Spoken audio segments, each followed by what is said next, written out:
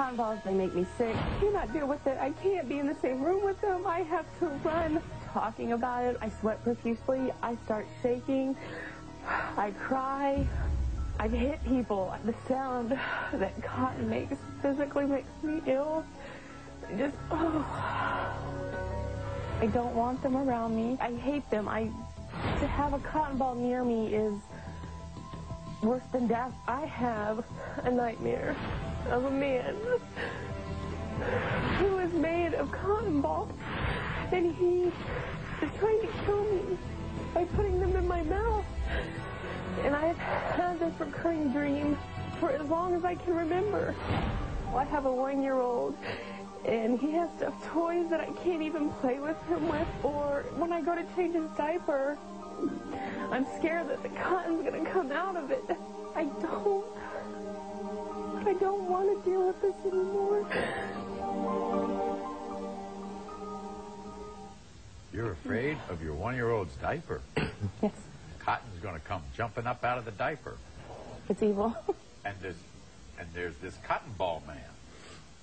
How long have you been dreaming about that? Oh, as long as I can remember. I'd wake up in the middle of the night screaming, and my mother and father would have to call me out. Shane, you called the show. Yes, I did. You seem upset about all this. Why are you upset? She can't handle the sight of cotton. It's the toys that the kids play with, the diapers. You have an 8-year-old who chases you around the house with cotton balls on it.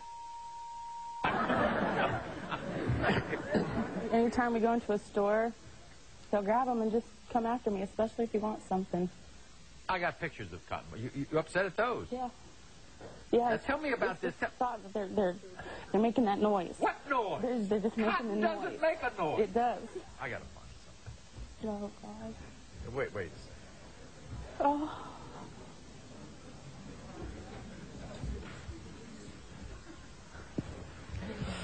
Carolyn, don't go back there. You're going to see more cotton than you want to see.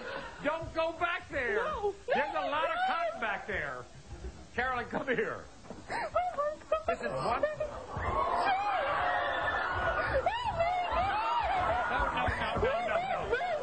Get back. I'm going to hit you. I'm going to hit you. Get back.